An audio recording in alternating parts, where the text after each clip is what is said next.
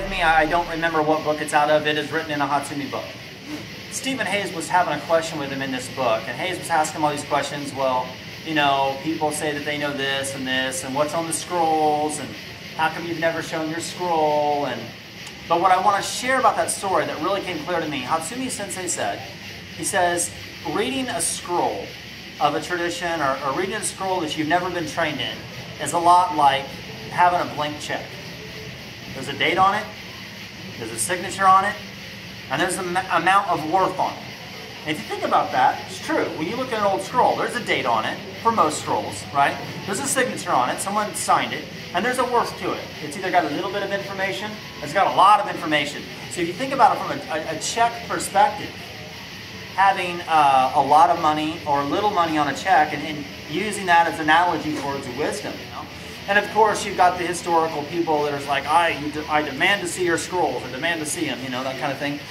Like some people believe they have the right to just go into someone's private collection and see their stuff, you know what I'm saying?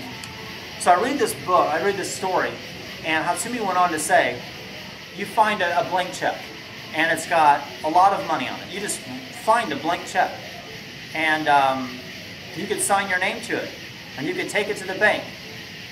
But it doesn't matter what the check says it's worth. If you don't got enough money in the account to back up the worth of that check is worthless. So you could find a check, it's got a date, it's got a signature, you know, you could sign your name to the top of it, payable to, and it could say $10 million. And if you take that shit to the bank and the account that you're trying to pull from doesn't have any money, that is a worthless check. It just looks like it's a $10 million check. You could find this really cool scroll that no one's ever seen, and it could be in some national archive, some public place, and it's 10 volumes of blah, blah, blah, right? That's great. But if you've never trained in the art of ninjutsu, and you've never trained in samurai bujutsu, and you have no damn skill at all when it comes to martial arts, warfare, strategy, the only thing you've done is read a damn book, those scrolls are worthless.